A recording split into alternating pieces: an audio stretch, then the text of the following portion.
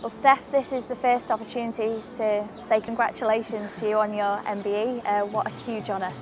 Yeah, massive honour, and thank you very much. I think to be able to say that you've got an MBE, it's something that I'd never ever dreamed of, and so lucky and humbled to be able to receive such a prestigious award and have them 3 letters after your name. It's a bit of a weird feeling, but a massive moment for me and my family.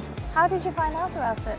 It was a bit random, to be honest. I think originally they send you a letter, and this letter went to the wrong address, and I was back home, and I remember it was a Friday, and me and Mum were going Christmas shopping, and Elliot, the press officer from Manchester City, was that you've got to accept this award within the next hour, and I think I nearly crashed the car, to be honest. So, but overall delighted and just couldn't believe it.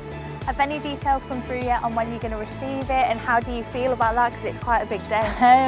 You know what, the first thing I did was actually try and look up what I was going to wear. I think that'll be a bit of a stressful time, but I think no news of when I'll receive it. I think it'll be in the next few months, and something that I can't wait for. And it's not really about me, it's more about my family, because I think they probably deserve it more than anybody. I think all the work that they've put into take us to training when I was younger, to follow us all around the country, to come to Manchester City games, to come to England games. I think it'll be probably a bigger day for them than it will be for me.